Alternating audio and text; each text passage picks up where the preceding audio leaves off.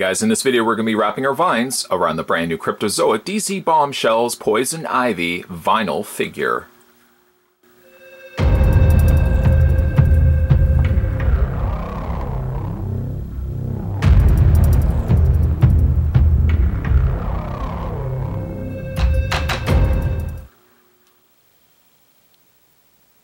All these figures that you guys have been watching over the last several different videos will all be released at the San Diego Comic-Con for this year. So if you're lucky enough to attend the SDCC, why not swing by the Cryptozoic Entertainment booth and you can check out all these collectibles in person.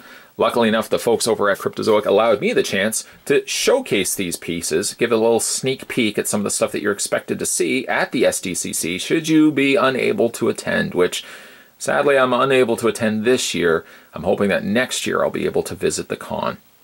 Nonetheless, though, here we have Poison Ivy standing on top of the very familiar bomb base bottom.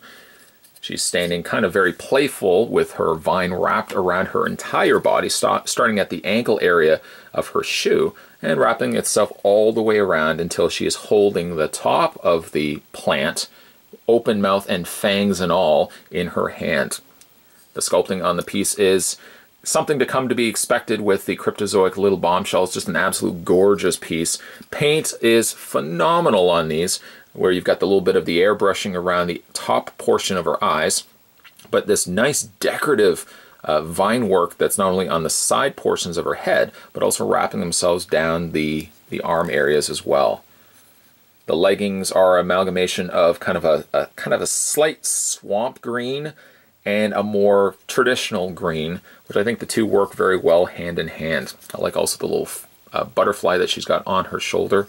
It's one of the more prettier looking head sculpts, I have to admit, and I always really like the hair on Bombshell's Poison Ivy, where it's got these wrapped around little bunlets, and then you've got the bangs running down the front. Of course, we can't overlook this big giant flower that's affixed itself to the side of her head, painted very nicely in the pink with the multiple petals there as well. For your box, just kind of quickly looking at the back of the box, what they are slated to release is a Supergirl, the Poison Ivy, and the Batwoman.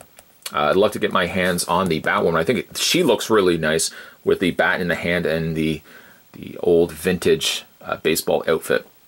But to take nothing really away from the Supergirl, I think the Supergirl looks really good as well.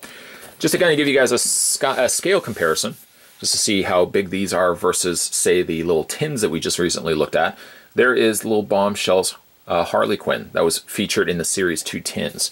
Just to give you a size comparison of how she stacks up to the 7-inch version of Harley Quinn, or I should say of the Poison Ivy compared to the Harley Quinn. You can see that the Poison Ivy is certainly a lot more bigger. These ones are ideal for if you want like a little small collection. I mean, I love the aspect of these being blind tins. You never really quite know which one you're going to be getting. But I think from a shelf standpoint, when you want to display something on the shelf, it's the larger figures here that I more gravitate towards. And as much as I've collected the smaller little Bombshell tin figures, I think the larger figures like Poison Ivy here are really the ones I'm going to want to get more of and display on the shelf.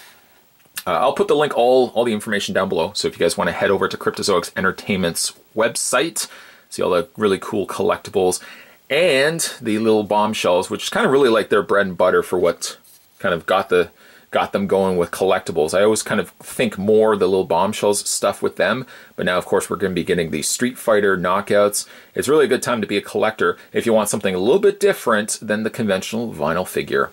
Today, once again, we were checking out the DC Comics Little Bombshells, or DC Comics Little Bombshells Poison Ivy. This was the vinyl figure from the folks over at Cryptozoic Entertainment.